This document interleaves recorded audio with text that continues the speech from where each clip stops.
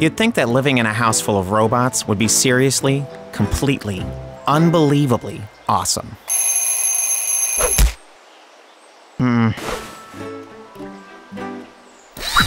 Yeah, well, you'd be totally wrong.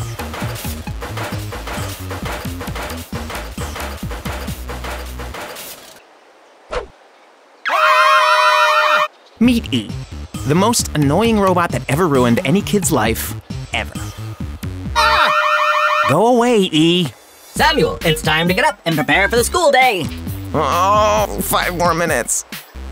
Your mother warned me you'd say that. By calculating the minimum amount of time needed to wash, get dressed, and eat a nutritious breakfast, you must get out of bed within the next 60 seconds. Get out, RoboCop. You're not the boss of me. No, but I do care about you, and I'm here to help.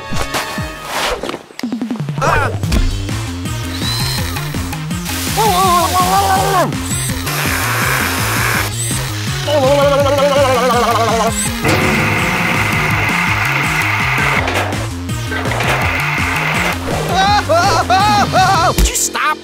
Of course, if you wish. But you must bring your books to school. It is a requirement.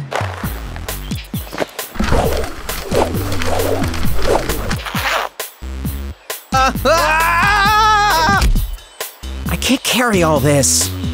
Then allow me to help you. I am so telling Mom about this. See what I mean? Robots, ruining the lives of kids everywhere. Join now to help stop the bots. Read House of Robots, coming to a bookstore near you. A wonderful story about a man and machine forming a unique bond. Through many obstacles, they come together. Don't listen to him. This is a true story about how robots ruined my life. Read the book for yourself. Read House of Robots and find out the truth.